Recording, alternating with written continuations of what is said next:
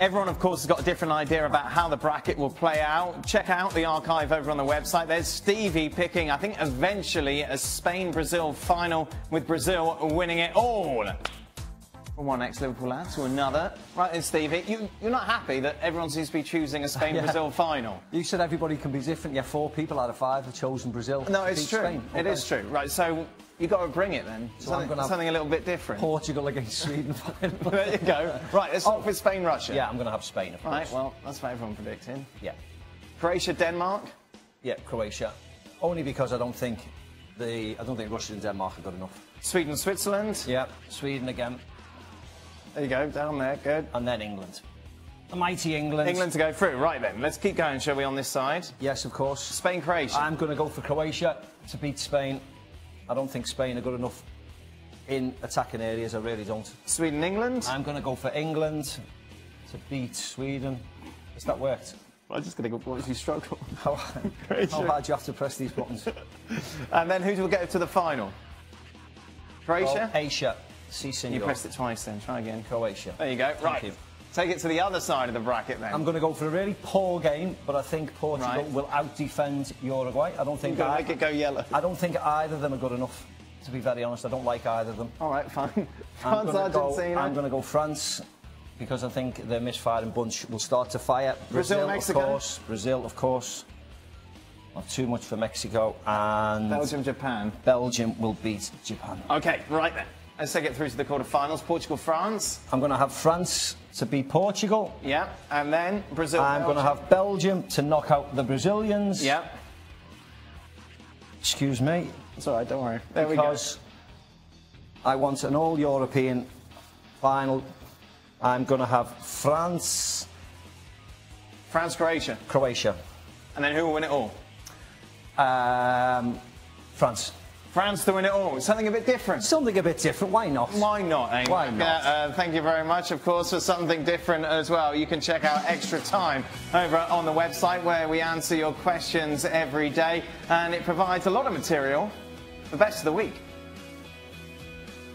It's your turn, Craig, to do the World Cup predictor, as we are now, of course, at the bracket stage. You had Germany winning it all. My first half wasn't very good. Well, no, indeed. You said the bar low. Let's start with Uruguay-Portugal. I'm going to go Uruguay, 2 match winners against 1, Cavani and Suarez. France-Argentina. Argentina, I don't see the shambles improving, and I think the French will be too strong for them. And what about Brazil-Mexico? Again, favourites to win now. 7 hooks to come home.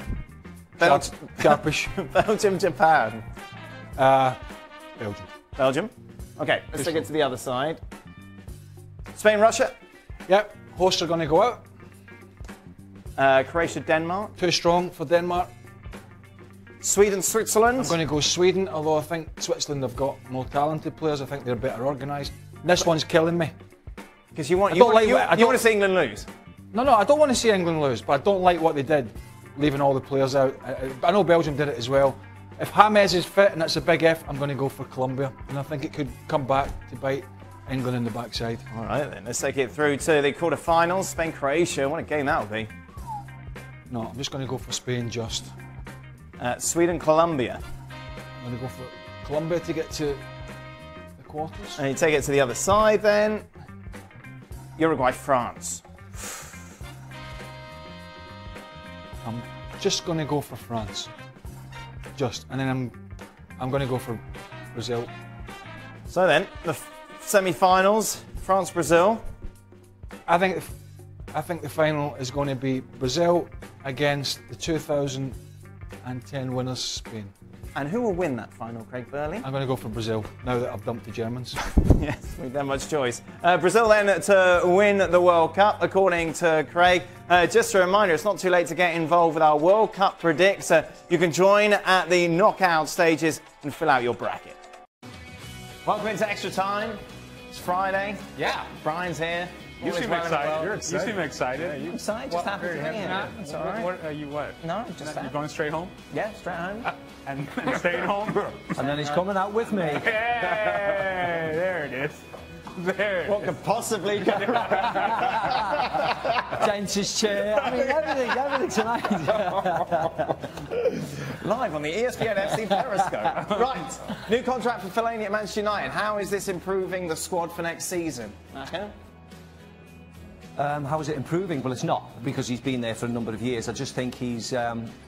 firstly, he's been very important at times for Manchester United, the way they're playing. Of course, he wouldn't get into many teams, but he's a Mourinho favourite. He's come off the bench numerous times and performed really, really well and rescued them at times.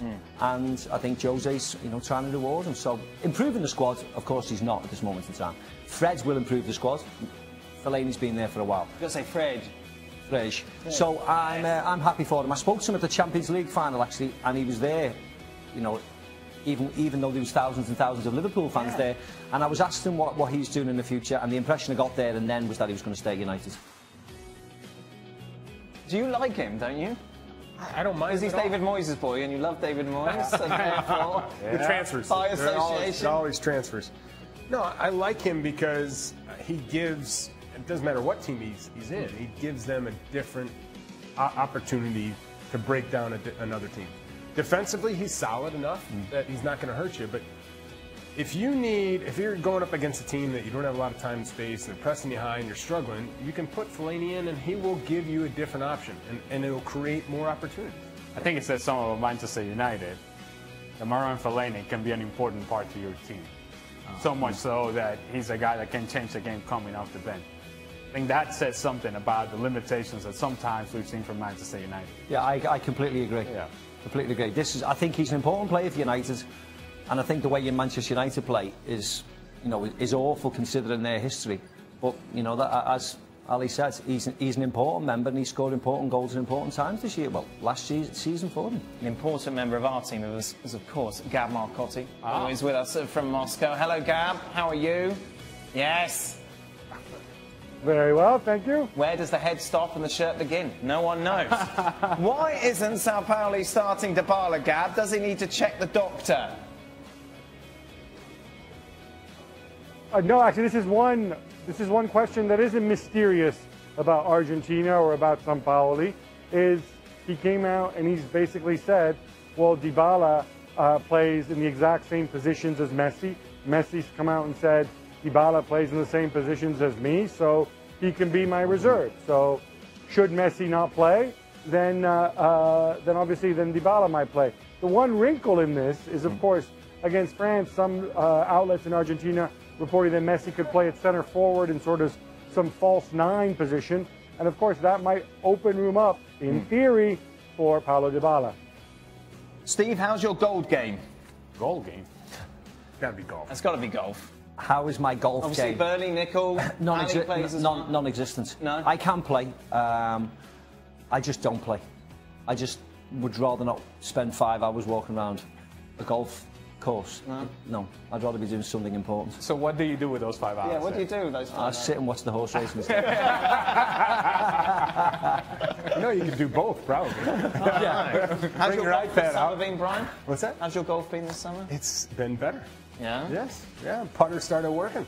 Lovely. Ali's got good as well. Did you know Tiger was thinking about changing his putter? It was a huge story. It was a huge story for him too. A huge story. Oh, and he played well, didn't he? Yeah, because he's changed his putter. He was thinking about it and he eventually changed it. Why? I mean, for a guy who doesn't play golf, you really... I know my stuff. That's why I'm not playing golf. I'm reading about the sports, you see. That's the thing. Why does it seem no one is giving Croatia a chance to actually win the tournament? You got them going through to the final? Yes, I've got them in the final. There's a chance. There's a chance. Great chance. Jay Ajayi does as well, of course. Okay, I'm sure he does. Yeah, my friend. You know he's Gab's friend, huh? Oh, of course, Gab's an Eagles fan. Eagles fan. And by the way, Jay Ajayi was important for that team. He changed that team in the running game. Well, they had to after that quarterback got done, didn't it? What's that quarterback's name? Carson Wentz. You're looking for Carson Wentz. Do you remember when he did his knee, didn't he? His ACL. Yeah. Gab was crying. Yes, he was. He did not believe in Nick Foles. No believe at all. Did you, Gab? Nope. I did not believe in Nick Foles because it wasn't the right thing to do at the time. When the facts change, opinions change. Facts. And Gav had Croatia going to the semi-finals as well, I think. Did he? I think he had Spain beating them, but he had them going through to the semi-finals. Everyone's got them in the semi-finals. Yeah, so that's good. So everybody's giving them a chance, actually, aren't they? Yeah, but not to win the tournament. I know, but to get to the semi-finals, you never know what's going to happen then. Only a handful of Americans in the MLS All-Star roster, cause for concern for the US men's national team. 7 out of 27. Brian, were you an All-Star when you played? At times, yes. Yeah, that's It right. was a little bit different. Ali, were you an All-Star? No, I was more of an outsider looking in sort of guy. Were you like the backup guy? Yes. Like if one of the real ones got injured. Correct, that was me. That's nice. That was me. But it was different times back then. Yeah. By the way, back in those days, the U.S. men's national team guys Yes. were heavily favored as all-star picks. Oh. I'm just saying. Can I ask a question? Does this game really count? No. As anything? It's a Okay. showpiece. Yeah, I know, yeah, but this like all-star, it's as if like you've been rewarded with something. It's not. Yeah, so the fans vote. Yes. And then, so the fans vote them in, and then you get coaches. Starting picks as 11. well. So Okay. the starting 11's fan vote, and that's why you see like 5 or 6 Atlanta players on there. Sure. Rightfully so. You know, Yeah, they've been good. and they have great support. Okay. So they're rewarded. Well, But the coaches' picks are always interesting. Is it a and problem then you have for- a commissioner pick and like Mr. answering the F2. question, does it matter for the US team? No, I think, listen, what matters for the U.S. team is the system coming through. So MLS teams play a big part of the system, and making sure that the youth is nurtured in a way that you're providing challenges. That part matters. The All-Star game? No, it's a reward for a lot of players. Some are just basically real popular, but great players in their own right. That's why the All-Star game, to me, is a little bit diluted now, because you don't have East playing West. Right.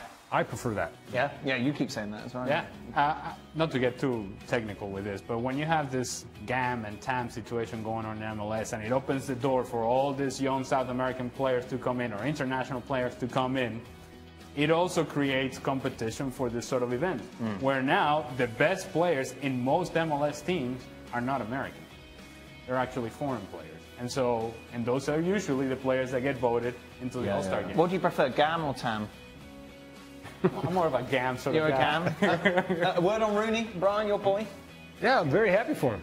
You know, I said, I think people don't understand what Wayne Rooney is and the type of person he is. He's not coming here to retire. The guy has more drive than most people have ever seen. And that alone, along with his talent, will certainly help DC United improve. They put some other pieces around him, and I think Wayne Rooney's going to have a great impact in this league. Good stuff. All right, then. That is it for Extra Time. We'll be back tomorrow. Lots of sleep, clean shaven. Looking forward to it. Fully rested. Oh, yes. 2 massive games, of course. It is France against Argentina, Uruguay, Portugal. We'll be talking about both of them on the next edition of the show.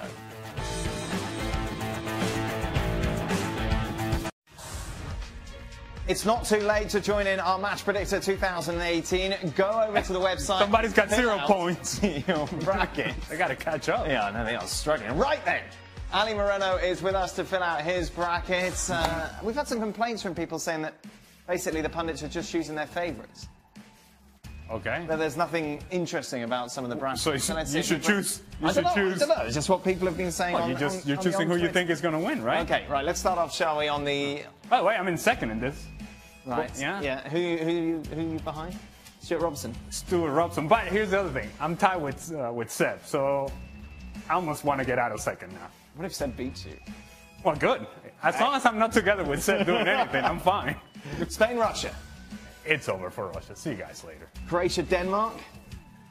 Yeah, I'm going to take Croatia. Denmark doesn't have enough offensively. Sweden, Switzerland. Oh, Sweden. Yeah. yeah? I'm going to ride that Sweden. Yes, sir. I like me some Swedish meatballs. Colombia, England. Oh, this hurts. Oh, with your CONMEBOL ways. Well, yes, but no James, it means a different version of Colombia. This hurts so much. I don't want to do this. So, tell those people saying that we're just picking our favorites. Yeah, take this. Why don't you want to do it? Because I like Colombia, and you're English, and I don't like you, so there you go. Wow. Okay, right then. Spain, Croatia. We're not going to the other We'll side? go to the other side in a minute. Oh, so you just changing Just things? mixing it up. Spain, Croatia. You got that kind of power. That's it. Yeah. Modric and Rakitic had a good tournament. That's it until now. Sweden, England. You know, I told you I don't like you. What? Yeah, that's right. Wow. Penalty kicks. You know, England penalty kicks. You get a little So nervous. who's going through to the final then between Spain and Sweden? Oh, come on now. Spain to go through? The ride continues, baby. Okay, right. Let's go to the other side then, shall we? Uruguay, Portugal. Too much good defender from Uruguay, too much Luis Suarez and Edinson Cavani, not enough Ronaldo. How many yellow cards in that game, Joe? And there's going to be plenty for Uruguay. I'm certain some of them are not going to make it onto the semifinal. France, Argentina. I want to continue to see the car crash. Yeah? I want to continue to see the mess. Wow. I want to see what Argentina takes us in this tournament. Now, what about Brazil against Juan Carlos Osorio's Mexico? How many times do you think Seb and her can say Juan Carlos Osorio? Many, but not enough. Brazil goes through. Belgium, Japan? Yeah. Yeah? I'm not making an argument for There Japan. we go, right then. Uruguay, Argentina. The car crash continues, baby. Crikey. Brazil, Belgium. Yeah, that's it for Belgium. Yeah, it was a good story. It was cute and whatever. Golden generation. And I'll see you guys later. How far is this car crash going to go? That's it. It's over now. It's over now. It's over Brazil, now. Spain. Who will win it all? Brazil. Best Brazil? team in the tournament. Most talented come through.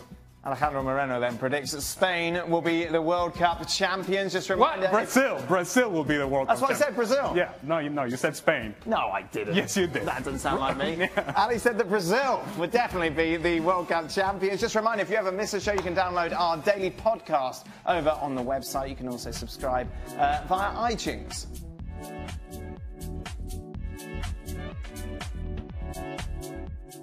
We have to wait till Monday for Brazil against Mexico. The bookies have got Brazil at big favourites, 9-2 on. Mexico, meanwhile, at 3-1. For more, looking ahead to this game, let's go over to Sebi and Herc. Greetings from Moscow, where Mexico trained this morning. Before the practice session, Herc, we had a chance to listen in to a couple players speaking in press conference. Alfredo Talavera, the backup goalkeeper, and Andres Guardado, the captain. One of the topics that came up, and it's where I want to go first, is kind of a 30,000-foot theme. This could be, in many ways, an all-or-nothing match for Mexico's golden generation. They're effectively aging out. Any round of 16 game for Mexico is the biggest game in Mexican soccer history, but I might suggest that this truly, really is the biggest game the Mexican national team, given all the weight put on this generation, has ever played. This is the golden generation, the Guardados, the Chicharitos, all these players, Gio, Vela, everybody, Gio Vela, all these players that have played abroad, that have had somewhat sterling careers. It's all on this game because this is a do-or-die game. It's a must-win game. This is basically the last World Cup they're going to have in their prime. Chicharito's 30 years old. These players aren't going to be around performing at this level come 2022. So this is it, and it's this Brazil. It's the same squad, same generation that they beat in the U17 World Cup final. Same generation that they beat in the 2012 Olympic gold medal game. It's all lining up, and it very much is the most important games of their Mexican national team career. One player that we haven't seen much of, but who before the World Cup you said was a tournament player, is Giovanni Dos Santos. I wonder if you agree with me on this. This seems like the perfect game for Gio. One, because Brazil will probably let him have the type of space, and also because the motivation that he would carry, his father being Brazilian-born. You're completely right. You have that motivation of being a dual national with Brazil, that motivation of you know what it's like to play versus Brazil. Brazil will let you have the ball. Don't know if he'll start. There will be a lot of bodies that last game suffered cramps, suffered injury that may not be around this game.